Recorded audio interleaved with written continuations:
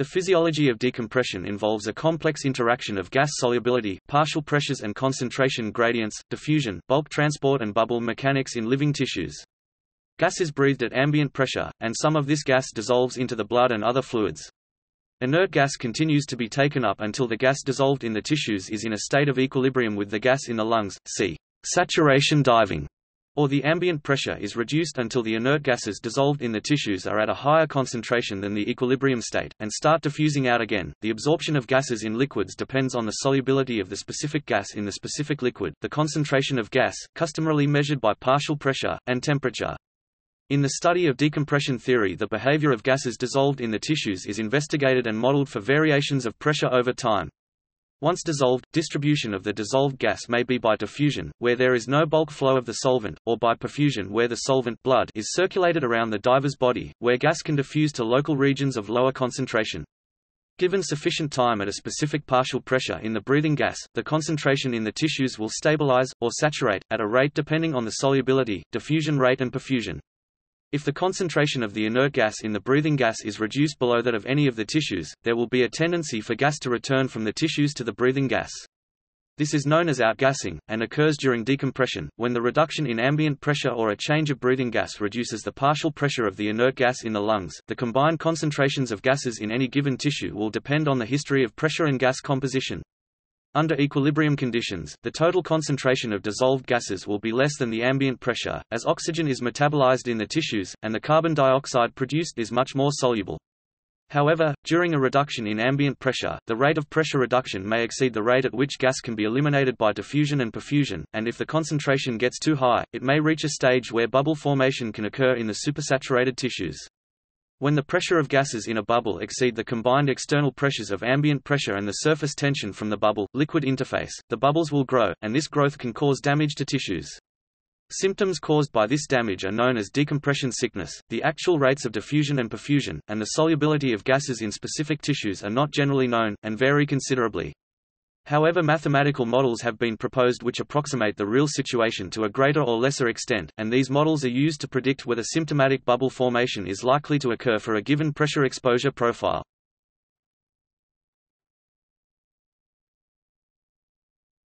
Topic: Solubility. Solubility is the property of a gas, liquid or solid substance, the solute, to be held homogeneously dispersed as molecules or ions in a liquid or solid medium, the solvent. In decompression theory, the solubility of gases in liquids is of primary importance, as it is the formation of bubbles from these gases that causes decompression sickness. Solubility of gases in liquids is influenced by three main factors: the nature of the solvent liquid and the solute. Temperature. Gases are less soluble in water but may be more soluble in organic solvents, at higher temperatures. Pressure. Solubility of a gas in a liquid is proportional to the partial pressure of the gas on the liquid. Henry's law. The presence of other solutes in the solvent can also influence solubility. Body tissues include aqueous and lipid components in varying ratios, and the solubility of the gases involved in decompression in these tissues will vary depending on their composition.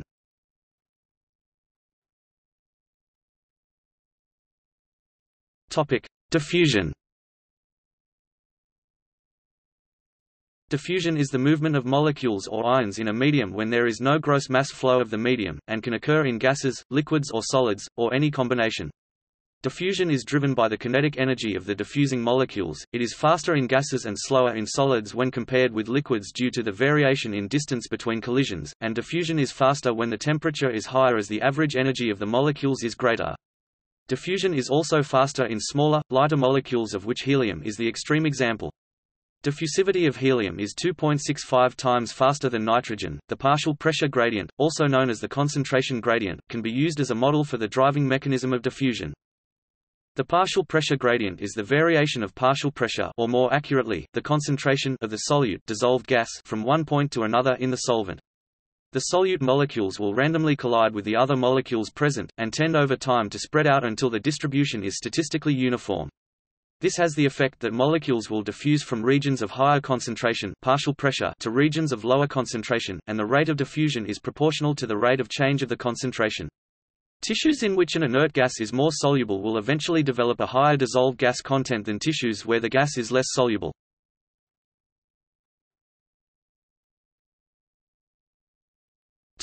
Inert gas uptake, ingassing. In this context, inert gas refers to a gas which is not metabolically active. Atmospheric nitrogen N2 is the most common example, and helium He is the other inert gas commonly used in breathing mixtures for divers. Atmospheric nitrogen has a partial pressure of approximately 0.78 bars at sea level. Air in the alveoli of the lungs is diluted by saturated water vapor H2O and carbon dioxide CO2, a metabolic product given off by the blood, and contains less oxygen O2 than atmospheric air, as some of it is taken up by the blood for metabolic use. The resulting partial pressure of nitrogen is about 0.758 bars. At atmospheric pressure, the body tissues are therefore normally saturated with nitrogen at 0.758 bars, 569 mm of mercury. At increased ambient pressures due to depth or habitat pressurization, a diver's lungs are filled with breathing gas at the increased pressure, and the partial pressures of the constituent gases will be increased proportionately. For example, at 10 meters sea water (MSW), the partial pressure of nitrogen in air will be 1.58 bars. The inert gases from the breathing gas in the lungs diffuse into blood in the alveolar capillaries, move down the pressure gradient, and are distributed around the body by the systemic circulation in the process known as perfusion.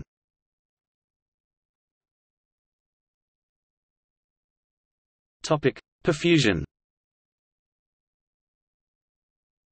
Perfusion is the mass flow of blood through the tissues. Dissolved materials are transported in the blood much faster than they would be distributed by diffusion alone, order of minutes compared to hours. The dissolved gas in the alveolar blood is transported to the body tissues by the blood circulation. There it diffuses through the cell membranes and into the tissues, where it may eventually reach equilibrium. The greater the blood supply to a tissue, the faster it will reach equilibrium with gas at the new partial pressure.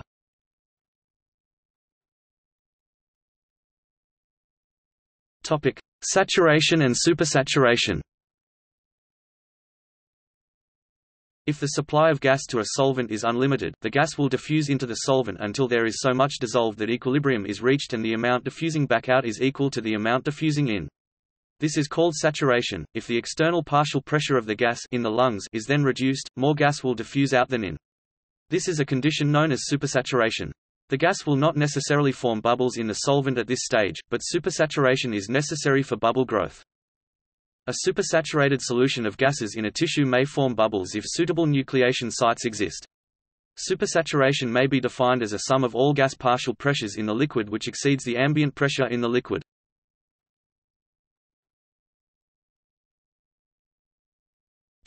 Tissue half-times.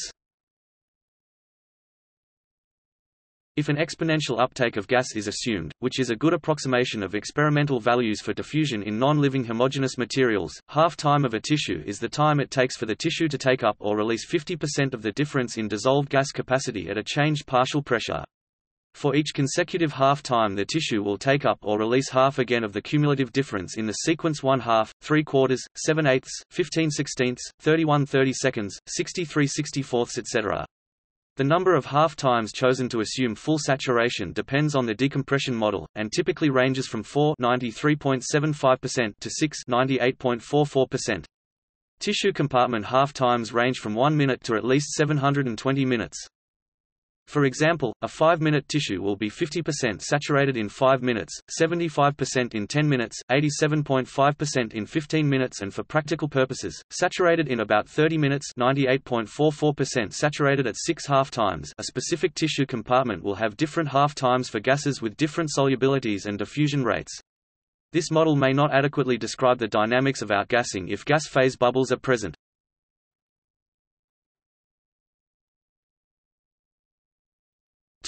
Outgassing of tissues. Gas remains dissolved in the tissues until the partial pressure of that gas in the lungs is reduced sufficiently to cause a concentration gradient with the blood at a lower concentration than the relevant tissues. A lowered partial pressure in the lungs will result in more gas diffusing out of the blood into the lung gas and less from the lung gas into the blood. A similar situation occurs between the blood and each tissue. As the concentration in the blood drops below the concentration in the adjacent tissue, the gas will diffuse out of the tissue into the blood, and will then be transported back to the lungs where it will diffuse into the lung gas and then be eliminated by exhalation.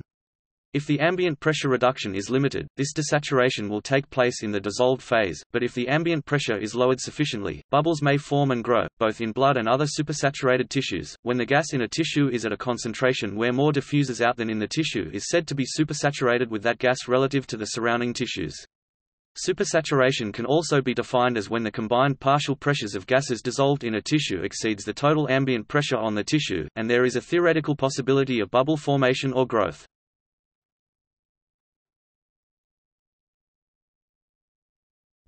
Inherent unsaturation. There is a metabolic reduction of total gas pressure in the tissues. The sum of partial pressures of the gas that the diver breathes must necessarily balance with the sum of partial pressures in the lung gas. In the alveoli, the gas has been humidified by a partial pressure of approximately 63 millibars (47 mm of mercury) and has gained about 55 millibars (41 mm of mercury) carbon dioxide from the venous blood. Oxygen has also diffused into the arterial blood, reducing the partial pressure of oxygen in the alveoli by about 67 millibars (50 mm of mercury), as the total pressure in the alveoli must balance with the ambient pressure. This dilution results in an effective partial pressure of nitrogen of about 758 mb (569 mm of mercury) in air at normal atmospheric pressure. At a steady state, when the tissues have been saturated by the inert gases of the breathing mixture, metabolic processes reduce the partial pressure of the less soluble oxygen and replace it with carbon dioxide, which is considerably more soluble in water. In the cells of a typical tissue, the partial pressure of oxygen will drop to around 13 millibars (10 mm of mercury), while the partial pressure of carbon dioxide will be about 65 millibars (49 mm of mercury). The sum of these partial pressures, water, oxygen, carbon dioxide and nitrogen, comes to roughly 900 millibars (675 mm of mercury), which is some 113 millibars (85 mm of mercury) less than the total pressure of the respiratory gas.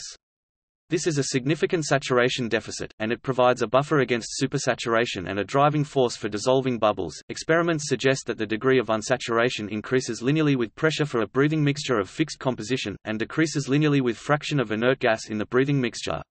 As a consequence, the conditions for maximizing the degree of unsaturation are a breathing gas with the lowest possible fraction of inert gas, i.e. pure oxygen, at the maximum permissible partial pressure. This saturation deficit is also referred to as the oxygen window, or partial pressure vacancy.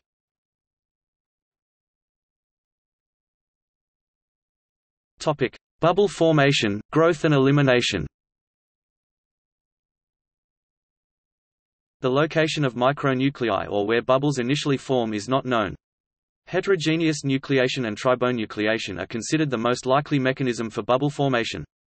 Homogeneous nucleation requires much greater pressure differences than experienced in decompression.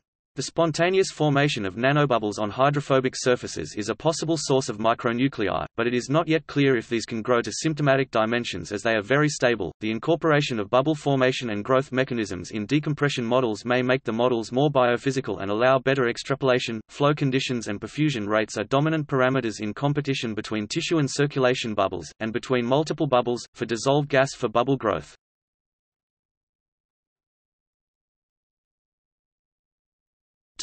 Bubble mechanics. Equilibrium of forces on the surface is required for a bubble to exist. These are ambient pressure, exerted on the outside of the surface, acting inwards. Pressure due to tissue distortion, also on the outside and acting inwards. Surface tension of the liquid at the interface between the bubble and the surroundings. This is along the surface of the bubble, so the resultant acts towards the center of curvature. This will tend to squeeze the bubble, and is more severe for small bubbles as it is an inverse function of the radius. The resulting forces must be balanced by the pressure on the inside of the bubble. This is the sum of the partial pressures of the gases inside due to the net diffusion of gas to and from the bubble. The force balance in the bubble may be modified by a layer of surface active molecules which can stabilize a microbubble at a size where surface tension on a clean bubble would cause it to collapse rapidly. This surface layer may vary in permeability, so that if the bubble is compressed it may become impermeable to diffusion at sufficient compression. If the solvent outside the bubble is saturated or unsaturated, the partial pressure will be less than in the bubble, and the surface tension will be increasing the internal pressure in direct proportion to surface curvature, providing a pressure gradient to increase diffusion out of the bubble, effectively squeezing the gas out of the bubble. And the smaller the bubble, the faster it will get squeezed out. A gas bubble can only grow at constant pressure if the surrounding solvent is sufficiently supersaturated to overcome the surface tension or if the surface layer provides sufficient reaction to overcome surface tension. Clean bubbles that are sufficiently small will collapse due to surface tension if the supersaturation is low.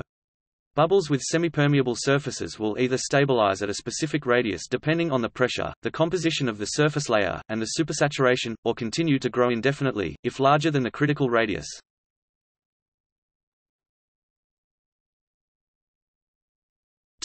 Bubble nucleation. Bubble formation occurs in the blood or other tissues. One of the hypothetical loci of bubble nucleation is in crevice in macromolecules. A solvent can carry a supersaturated load of gas in solution. Whether it will come out of solution in the bulk of the solvent to form bubbles will depend on a number of factors. Something which reduces surface tension, or adsorbs gas molecules, or locally reduces solubility of the gas, or causes a local reduction in static pressure in a fluid may result in a bubble nucleation or growth. This may include velocity changes and turbulence in fluids and local tensile loads in solids and semi-solids. Lipids and other hydrophobic surfaces may reduce surface tension. Blood vessel walls may have this effect. Dehydration may reduce gas solubility in a tissue due to higher concentration of other solutes, and less solvent to hold the gas. Another theory presumes that microscopic bubble nuclei always exist in aqueous media, including living tissues. These bubble nuclei are spherical gas phases that are small enough to remain in suspension yet strong enough to resist collapse, their stability being provided by an elastic surface layer consisting of surface active molecules which resists the effect of surface tension.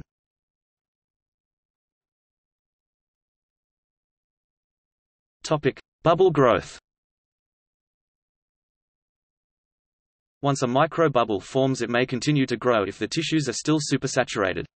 As the bubble grows, it may distort the surrounding tissue and cause damage to cells and pressure on nerves resulting in pain, or may block a blood vessel, cutting off blood flow and causing hypoxia in the tissues normally perfused by the vessel. Bubbles can also damage the vascular endothelium through ischemia and reperfusion, physical contact with the endothelium, or by physical deformation.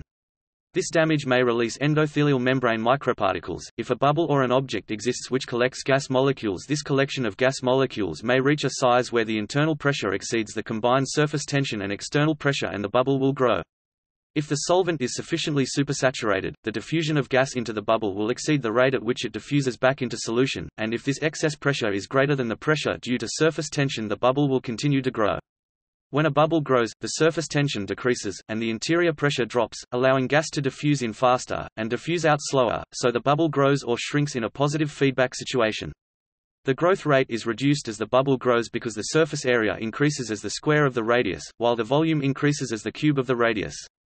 If the external pressure is reduced due to reduced hydrostatic pressure during ascent, the bubble will also grow, and conversely, an increased external pressure will cause the bubble to shrink, but may not cause it to be eliminated entirely if a compression-resistant surface layer exists. The variable permeability model ordering hypothesis states that nuclei are neither created nor totally eliminated during the pressure cycle, and the initial ordering according to size is preserved.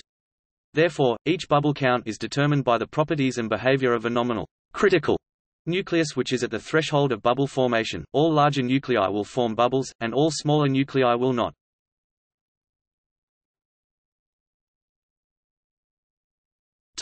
Bubble distribution. Decompression bubbles appear to form mostly in the systemic capillaries where the gas concentration is highest, often those feeding the veins draining the active limbs. They do not generally form in the arteries provided that ambient pressure reduction is not too rapid, as arterial blood has recently had the opportunity to release excess gas into the lungs. The bubbles carried back to the heart in the veins may be transferred to the systemic circulation via a patent foramen ovale in divers with this septal defect, after which there is a risk of occlusion of capillaries in whichever part of the body they end up in. Bubbles are also known to form within other tissues, where they may cause damage leading to symptoms of decompression sickness. This damage is likely to be caused by mechanical deformation and stresses on the cells rather than local hypoxia, which is an assumed mechanism in the case of gas embolism of the capillaries.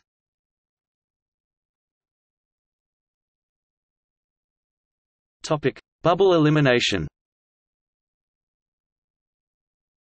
Bubbles which are carried back to the heart in the veins will normally pass into the right side of the heart, and from there they will normally enter the pulmonary circulation and eventually pass through or be trapped in the capillaries of the lungs, which are around the alveoli and very near to the respiratory gas, where the gas will diffuse from the bubbles through the capillary and alveolar walls into the gas in the lung. If the number of lung capillaries blocked by these bubbles is relatively small, the diver will not display symptoms, and no tissue will be damaged. Lung tissues are adequately oxygenated by diffusion. The bubbles, which are small enough to pass through the lung capillaries, may be small enough to be dissolved due to a combination of surface tension and diffusion to a lowered concentration in the surrounding blood, though the varying permeability model nucleation theory implies that most bubbles passing through the pulmonary circulation will lose enough gas to pass through the capillaries and return to the systemic circulation as recycled but stable nuclei. Bubbles which form within the tissues must be eliminated in situ by diffusion, which implies a suitable concentration gradient.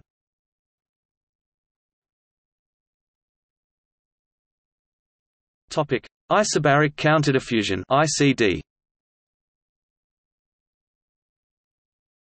Isobaric counterdiffusion is the diffusion of gases in opposite directions caused by a change in the composition of the external ambient gas or breathing gas without change in the ambient pressure. During decompression after a dive, this can occur when a change is made to the breathing gas, or when the diver moves into a gas-filled environment which differs from the breathing gas. While not strictly speaking a phenomenon of decompression, it is a complication that can occur during decompression, and that can result in the formation or growth of bubbles without changes in the environmental pressure. Two forms of this phenomenon have been described by Lambertson. Superficial ICD, also known as steady-state isobaric counterdiffusion, occurs when the inert gas breathed by the diver diffuses more slowly into the body than the inert gas surrounding the body. An example of this would be breathing air in an heliox environment. The helium in the heliox diffuses into the skin quickly, while the nitrogen diffuses more slowly from the capillaries to the skin and out of the body. The resulting effect generates supersaturation in certain sites of the superficial tissues and the formation of inert gas bubbles. Deep tissue ICD, also known as transient isobaric counterdiffusion, occurs when different inert gases are breathed by the diver in sequence. The rapidly diffusing gas is transported into the tissue faster than the slower diffusing gas is transported out of the tissue. This can occur as divers switch from a nitrogen mixture to a helium mixture. Diffusivity of helium is 2.65 times faster than nitrogen, or when saturation divers breathing hydreliox switch to a heliox mixture. There is another effect which can manifest as a result of the disparity in solubility between inert breathing gas diluents, which occurs in isobaric gas switches near the decompression ceiling between a low solubility gas, typically helium, and a higher solubility gas, typically nitrogen. An inner ear decompression model by Dulett and Mitchell suggests that a transient increase in gas tension after a switch from helium to nitrogen in breathing gas may result from the difference in gas transfer between compartments. If the transport of nitrogen into the vascular compartment by perfusion exceeds removal of helium by perfusion, while transfer of helium into the vascular compartment by diffusion from the perilymph and endolymph exceeds the counterdiffusion of nitrogen, this may result in a temporary increase in total gas tension, as the input of nitrogen exceeds the removal of helium, which can result in bubble formation and growth. This model suggests that diffusion of gases from the middle ear across the round window is negligible. The model is not necessarily applicable to all tissue types. Lambertson made suggestions to help avoid ICD while diving. If the diver is surrounded by or saturated with nitrogen, they should not breathe helium-rich gases. Gas switches that involve going from helium-rich mixtures to nitrogen-rich mixtures would be acceptable, but changes from nitrogen to helium should include recompression. However, Dulett and Mitchell's more recent study of inner ear decompression sickness (i.e. DCS) shows that the inner ear may not be well modeled by common, e.g. Bullman, algorithms. Dulett and Mitchell propose that a switch from a helium-rich mix to a nitrogen-rich mix, as is common in technical diving when switching from trimix to nitrox on ascent, may cause a transient supersaturation of inert gas within the inner ear and result in i.e. DCS. They suggest that breathing gas switches from helium-rich to nitrogen-rich mixtures should be carefully scheduled, either deep with due consideration to nitrogen narcosis, or shallow to avoid the period of maximum supersaturation resulting from the decompression.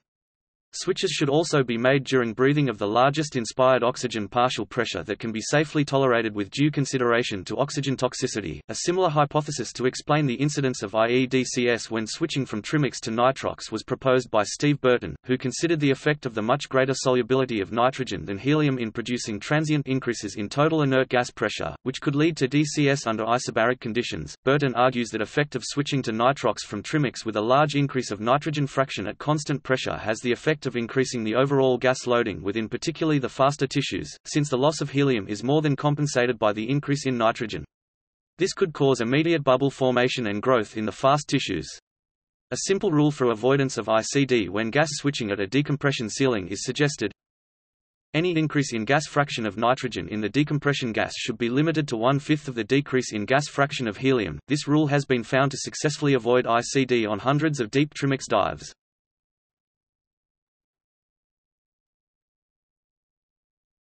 Topic: Ultrasonic bubble detection in decompression research.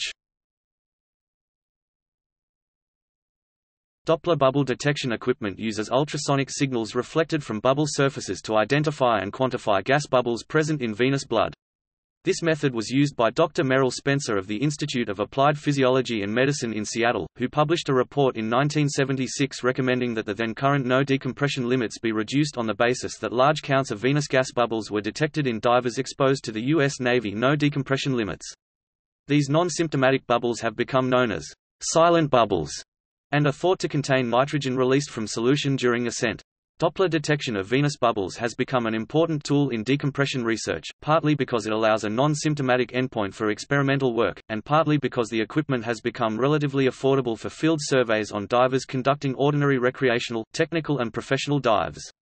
Doppler bubble detection has also been used in saturation diving research. Doppler signals for bubbles are generally output as an audible signal, and may be graded according to the Spencer scale or the Kisman-Michal scale. The Spencer scale was developed by Spencer and Johansson in 1974, and recognizes 5 grades of bubble signal against the background sounds of cardiac function. Grade 0, no bubble signals detected. Grade I, occasional bubble signals detected, the majority of cardiac cycles are bubble-free. Grade 2, many, but less than half of the cardiac cycles contain bubble signals. Grade 3, all cardiac cycles contain bubble signals, but they do not obscure the signals of cardiac activity.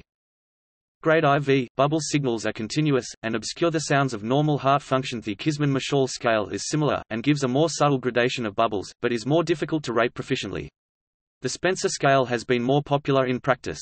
Grade categories are non-linear and cannot be averaged. Precordial monitoring of the pulmonary artery is the usual monitoring site, as it combines all the blood returning to the body before it goes to the lungs, so it is least likely to miss bubbles from a peripheral source, and is most compatible with the Spencer and KM scales, as heart sounds are clearly audible.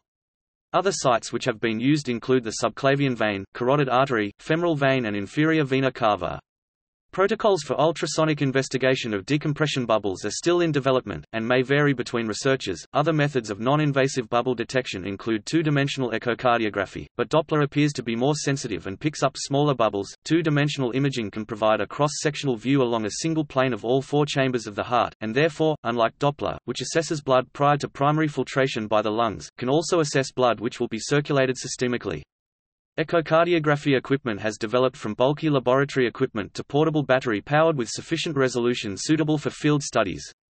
Transthoracic echocardiography is suitable for the sampling used in decompression studies to identify highly reflective gas bubbles. Detection of venous gas bubbles by ultrasound imaging is a sensitive, but not specific, predictor of adverse effects of decompression, similar to the published relationship between Doppler-detected bubbles and decompression sickness. The correlation between Doppler-detected intravascular bubbles and decompression sickness is that almost all divers who developed DCS after a dive produced large numbers of bubbles, but even grade 3 or 4 bubbles could manifest without signs or symptoms of DCS, and grades 0, 1 and 2 bubbles are associated with very low risk. In a series of tests by Sawatsky, grade 3 bubbles were associated with a 5% risk and grade 4 with about 10% risk. Bubbles may occur after exposures that have very good safety records. The utility of bubble detection is in assessing relative decompression stress. The value of bubble detection in non-symptomatic divers is that this can be used as a safer threshold for assessing acceptable decompression stress than the incidence of clinical symptoms for evaluating decompression algorithms.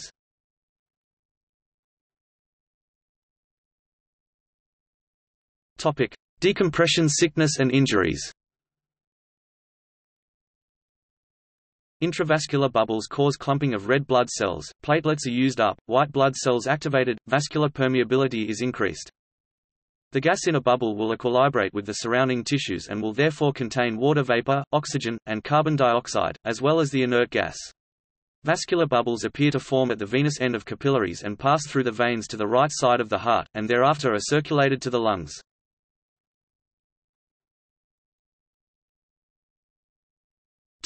Problems due to vascular decompression bubbles.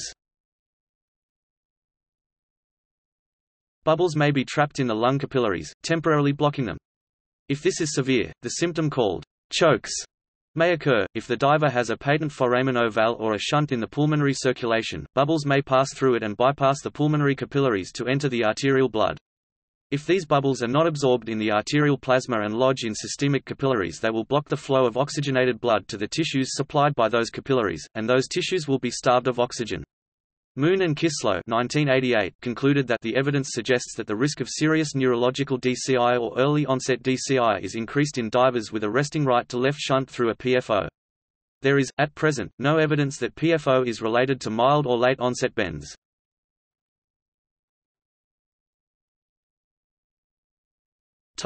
Extravascular bubbles. Bubbles may form within other tissues as well as the blood vessels. Inert gas can diffuse into bubble nuclei between tissues. In this case, the bubbles can distort and permanently damage the tissue. These bubbles may also compress nerves as they grow, causing pain. Extravascular or autochthonous bubbles usually form in slow tissues such as joints, tendons and muscle sheaths. Direct expansion causes tissue damage, with the release of histamines and their associated effects. Biochemical damage may be as important as, or more important than mechanical effects.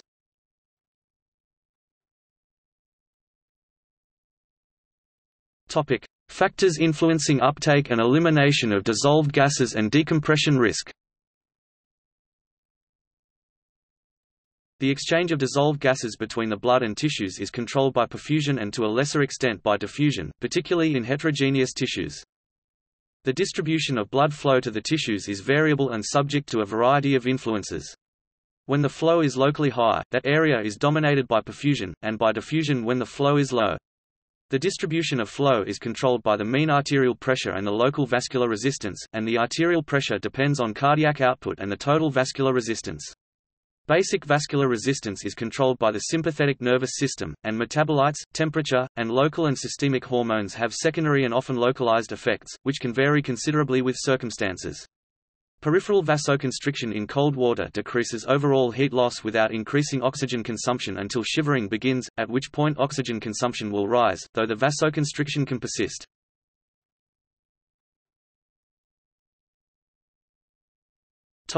Breathing gas composition. The composition of the breathing gas during pressure exposure and decompression is significant in inert gas uptake and elimination for a given pressure exposure profile. Breathing gas mixtures for diving will typically have a different gas fraction of nitrogen to that of air. The partial pressure of each component gas will differ to that of nitrogen in air at any given depth, and uptake and elimination of each inert gas component is proportional to the actual partial pressure over time. The two foremost reasons for use of mixed breathing gases are the reduction of nitrogen partial pressure by dilution with oxygen, to make nitrox mixtures, primarily to reduce the rate of nitrogen uptake during pressure exposure, and the substitution of helium and occasionally other gases for the nitrogen to reduce the narcotic effects under high partial pressure exposure. Depending on the proportions of helium and nitrogen, these gases are called heliox if there is no nitrogen, or trimix if there is nitrogen and helium along with the essential oxygen. The inert gases used as substitutes for nitrogen have different solubility and diffusion characteristics in living tissues to the nitrogen they replace. For example, the most common inert gas diluent substitute for nitrogen is helium, which is significantly less soluble in living tissue, but also diffuses faster due to the relatively small size and mass of the He atom in comparison with the N2 molecule.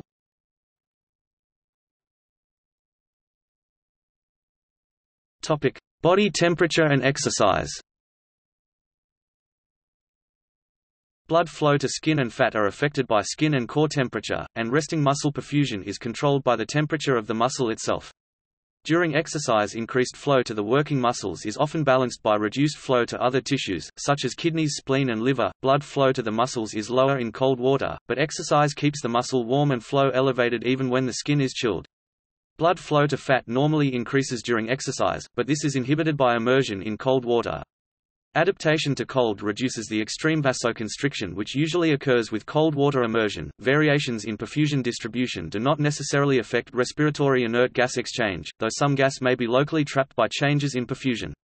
Rest in a cold environment will reduce inert gas exchange from skin, fat and muscle, whereas exercise will increase gas exchange. Exercise during decompression can reduce decompression time and risk, providing bubbles are not present, but can increase risk if bubbles are present. Inert gas exchange is least favorable for the diver who is warm and exercises at depth during the ingassing phase, and rests and is cold during decompression.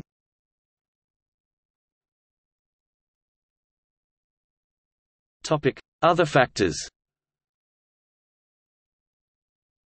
Other factors which can affect decompression risk include oxygen concentration, carbon dioxide levels, body position, vasodilators and constrictors, positive or negative pressure breathing, and dehydration. Blood volume. Individual susceptibility to decompression sickness has components which can be attributed to a specific cause, and components which appear to be random.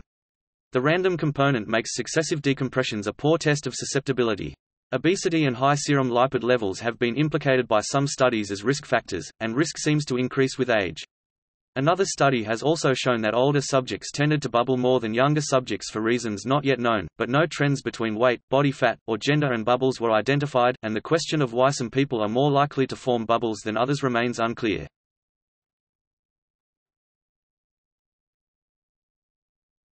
Topic: Saturation decompression. Saturation decompression is a physiological process of transition from a steady state of full saturation with inert gas at raised pressure to standard conditions at normal surface atmospheric pressure. It is a long process during which inert gases are eliminated at a very low rate limited by the slowest affected tissues, and a deviation can cause the formation of gas bubbles which can produce decompression sickness. Most operational procedures rely on experimentally derived parameters describing a continuous slow decompression rate, which may depend on depth and gas mixture. In saturation diving, all tissues are considered saturated, and decompression which is safe for the slowest tissues will theoretically be safe for all faster tissues in a parallel model. Direct ascent from air saturation at approximately 7 msw produces venous gas bubbles but not symptomatic DCS. Deeper saturation exposures require decompression to saturation schedules. The safe rate of decompression from a saturation dive is controlled by the partial pressure of oxygen in the inspired breathing gas. The inherent unsaturation due to the oxygen window allows a relatively fast initial phase of saturation decompression in proportion to the oxygen partial pressure, and then controls the rate of further decompression limited by the half-time of inert gas elimination from the slowest compartment. However, some saturation decompression schedules specifically do not allow decompression to start with an upward excursion. Neither the excursions nor the decompression procedures currently in use 2016 have been found to cause decompression problems in isolation, but there appears to be significantly higher risk when excursions are followed by decompression before non-symptomatic bubbles resulting from excursions have totally resolved.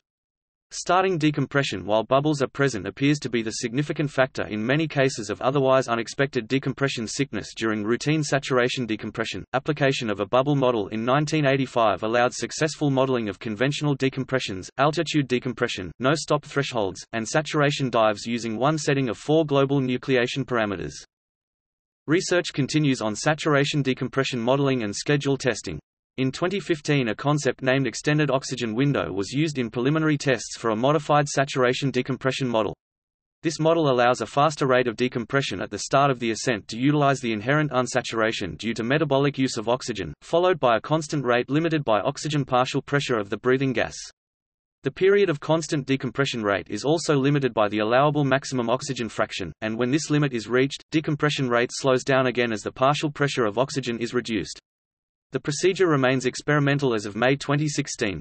The goal is an acceptably safe reduction of overall decompression time for a given saturation depth and gas mixture.